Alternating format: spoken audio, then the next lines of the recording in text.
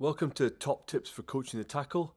Today we're going to look at a few top tips for coaches in clubs and schools to develop their players' skill level within the tackle and to develop a tackle culture within their programs. Firstly, we're going to look at quality over quantity.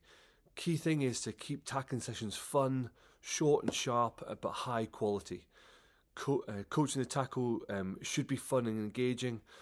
Players of all abilities should be engaged in the tackle, is obviously a key area of the game. Focus giving players feedback on key points, the pre-tackle, during tackle, post-tackle, and some of the obviously key points are in the image to the left-hand side. We're looking for sessions maybe 5 to 10 minutes. They can be low intensity, don't need to be at full match pace. Working on even just walking through on the knees, developing confidence in the tackle is going to be really key for all players of all abilities. Working in pairs and small groups is a great tip. Lots of activities, and I'm going to show a few on the screen at the moment, that can be used to develop players' confidence, either pre-tackle, during or post-tackle. This gives opportunities for players to give peer-to-peer feedback, so the player at the bag at the moment can give feedback on the tackler and vice versa, and this builds up a really good culture of coaching and peer-to-peer feedback. Coaches can use the step process, so adjusting the space, the task, the equipment and the people to evolve the activity to make it harder or easier for players of all different abilities.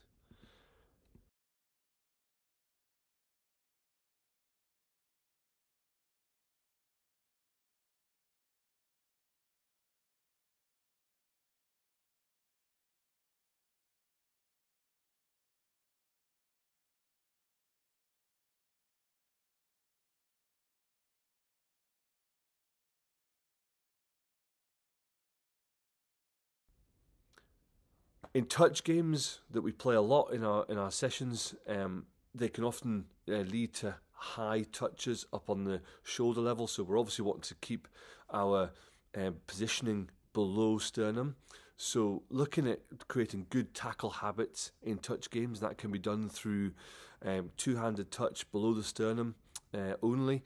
So any touches above the base of the sternum have some sort of consequence, and that will help breed a transition into your full contact games, and will make sure that people don't get into bad habits during those touch activities. Don't be afraid to play on touch games if it's just a one-handed touch, as in a game of rugby. Obviously, if you're only able to make one-handed touch, the likelihood is you're not going to complete a full effective tackle. Key tip around player development is to introduce rewards for tackle behaviours that you want to see. So can you have an award every game that gives a reward for a player who makes the most number of low tackles that leads to a turnover, for example? Could you introduce a tackle clinic at your club or school for those who want to develop their game? This can just be 15 minutes before the main session starts.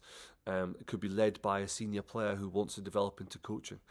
We know a lot of clubs who use this model, and it's really helping again develop that tackle culture and helping people reduce their tackle height this season.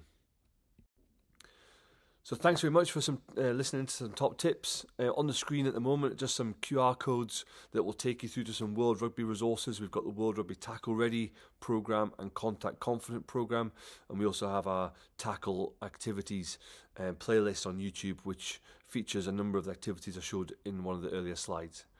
Thanks very much. Good luck with your coaching. Please send in your top tips. We'd love to see some activities that you'd like to share, and we'll share them on social media as well. Thanks very much.